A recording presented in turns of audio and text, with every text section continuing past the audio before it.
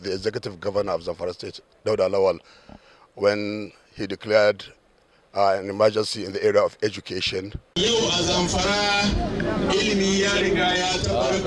I declare a state of emergency on education in Zamfara State. The neglected education system in Zamfara affects all levels from primary to tertiary institutions.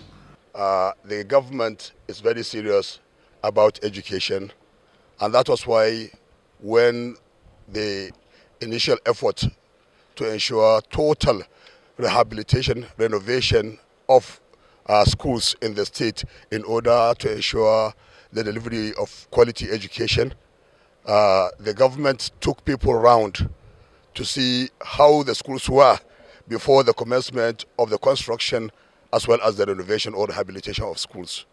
Now that the work is in progress, because this is still work in progress, the activities have not been completed. So you can see that this is how far we have gone on this wholesome rehabilitation of schools in the Zamfara State.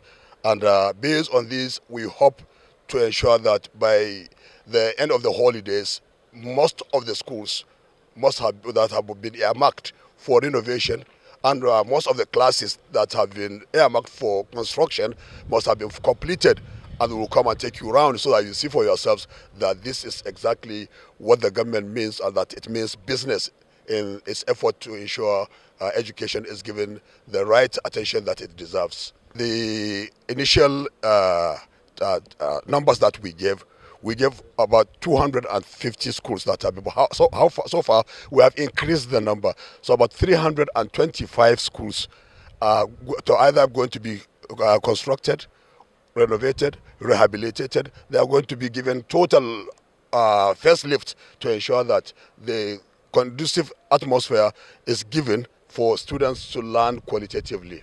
I'm very much satisfied if you consider when was it that the work started, just about last month or so, and now see some of the contractors have already almost finished their work and they are about to hand over. You can see some of the classrooms have been locked because they have not handed over yet, but they are about to hand over to the government. So you see, I'm very much satisfied with the pace of work and how things are moving, and I believe we are working in tandem, because what we want is by the time we go for holidays for the end of the second term, as we return, all students, all pupils, either in the primary or in the secondary school, will be in their classrooms, because now what is remaining is for the furniture to be moved in, so that once the furniture are in, the classes are ready for use, and then the teachers and the students will enjoy the new system, the new government, and the dividend of democracy that we are talking about.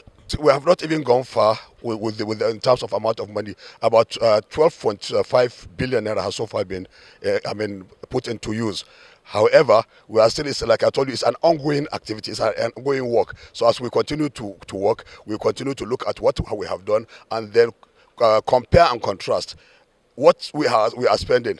Does it commensurate with what we are getting? Because what we intend to do is to have value for money, so that at least whatever we put in place will be useful, not only for tomorrow or for next month or for next year, but for very many years to come. And that's why we are looking for quality in whatever work is being done. If you look at the girl child, some of the schools that we are moving into, that we are intervening into, they do not even have toilets. So where you have girls around the school and there's no toilet for them to go and ease themselves, it becomes a very difficult situation, and they find it difficult to come to school. But now that we are now giving in toilets and we are putting in water systems that will assist, so that everybody there will be water. If you look at this school, there is a borehole that has been sunk in there.